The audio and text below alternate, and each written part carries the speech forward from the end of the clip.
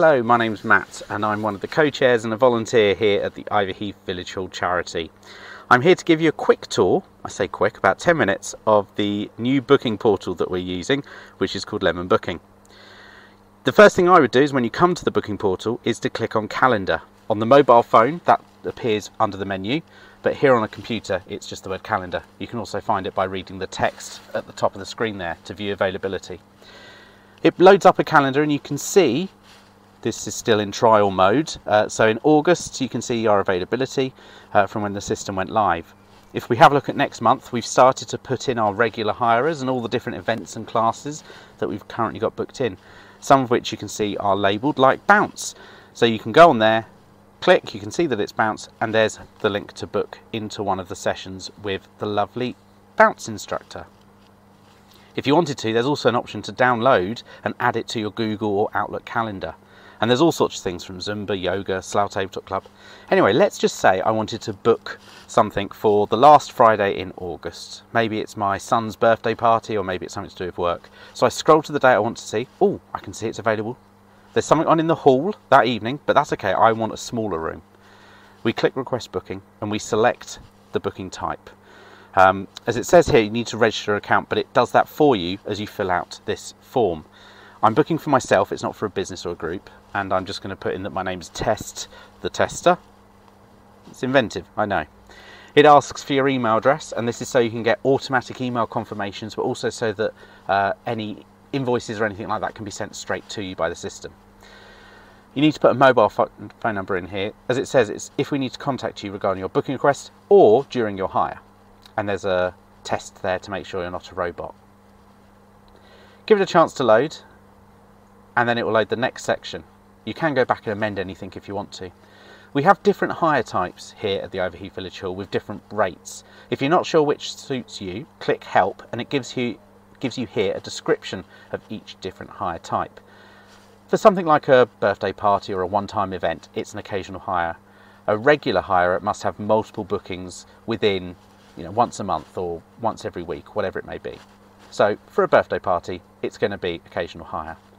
Select the category that best fits what you're hiring for. In this case, it's a child's birthday party, but there's a few different options there. We have singing groups, teaching, coaching, well-being, drama, all sorts of things. Give it a moment and it will then load a calendar view that we've just looked at, and we're able to select which date and time we want to look at. It gives you plenty of time, so if your internet drops out or it's a little bit slow like mine is right now, you are able to take your time. You're not in a rush. It's not like buying a ticket for a concert where you've only got 7 seconds to do it. So scroll down onto the calendar and select the date and time you are looking at. It will take a moment to load. Again, that's probably my internet, not yours. And then it will load up which rooms are available and their pricing. As it says at the top there, there are different times a day, but there's minimum 4 time slots, so you have to book a minimum of an hour in our building.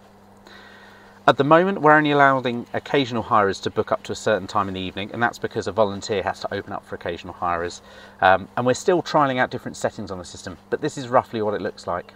So let's say I want to book an hour in the community room, which is our small downstairs side room, hosts about 25 people. That's perfect for a birthday party. So I click 4:45, I then click the finish time, and it will highlight those 4 for me, and it shows there an estimated cost on screen.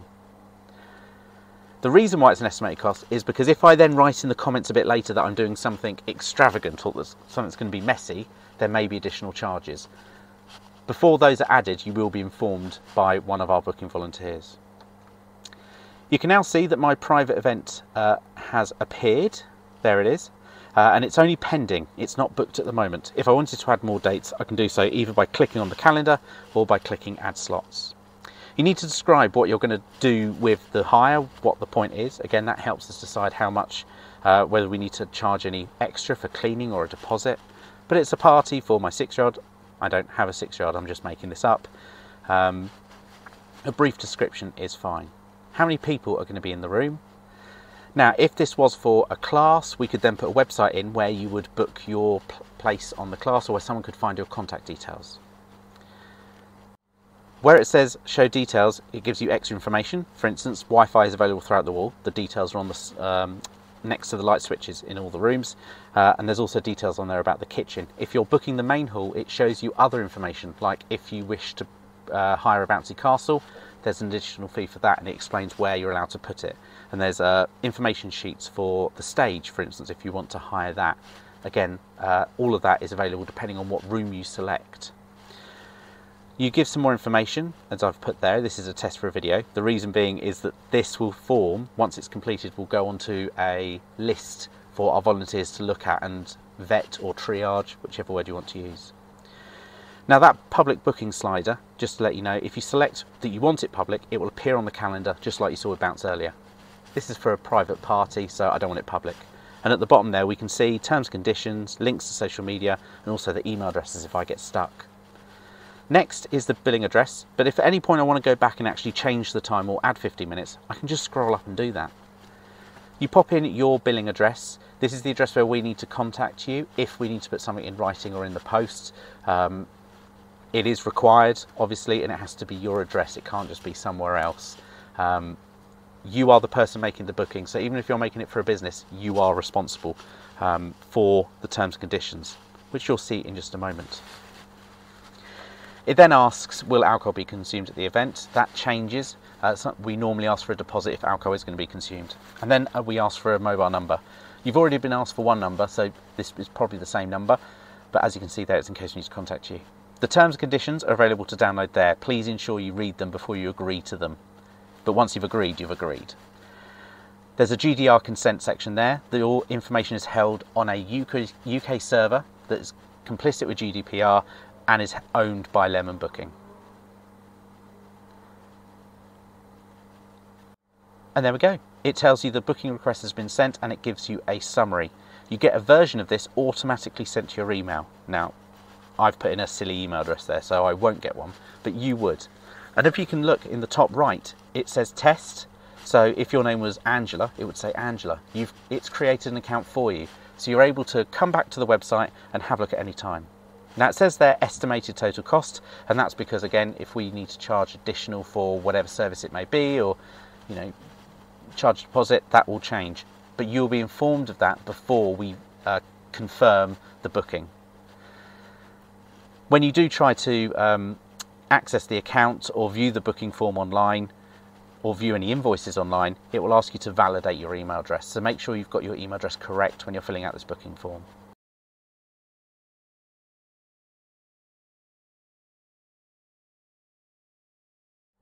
Other parts of the booking portal, because there's other pages you can see here, is an activities page. This gives you information about all the different regular classes that are going on at the Village Hall. And actually I need to add to it. As you can see, it's still a work in progress. That's why we're in the trial period. So there's Bounce, Slough Tabletop Club, the Drama Club, a yoga group that's multiple times throughout the week. Have a look at the calendar and you'll see when they're on. Or feel free to contact the details that are on the activities page. Going to facilities, it gives you photos of each room. Next up is facilities, which tells you about each room. It also gives you photos and shows you what amenities or services are available for that room, and points out any equipment or services that are available at additional fee. As you can see there in the main hall, there is a sound system or projector system. There's a fee if you wish to bring a bouncy castle, and the price is on request for the stage. Each of these options have their own info sheet with more information. That comes up as a download link when you're doing the booking form. What you're able to do is, if you fancy the look of the church room and you want to hire it for your event, you can literally have a look at pictures and then click that request booking, and that will take you to the form that I filled out as Test McTest. We also now have the option to hire the whole building. So sometimes people wish to use multiple rooms, or they just want to ensure that they have exclusive use of the Village Hall, the whole building and its car park. Finally, we have an FAQ page. We are updating this, so there's more information being added to this, and I'll also be updating the current payment terms, which will be on this page as well. They'll be on your invoice and things like that as well. Have a look at that before you make your booking, or by all means, if you have a question that you think isn't covered in the FAQs, our contact details are on the bottom of each page. There's an email address and our volunteers get back to you normally within a few days, but give them 3 to 4 working days. And there's a contact form on the contact page if you wish to contact us through that. You'll also find us on social media. Everything to do with the charity is still on our main website.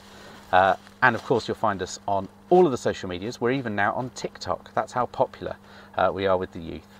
So thanks very much for having a tour of our new booking system. Once we've accepted your booking request, you will get an invoice automatically emailed to you with all the details about how to make payment.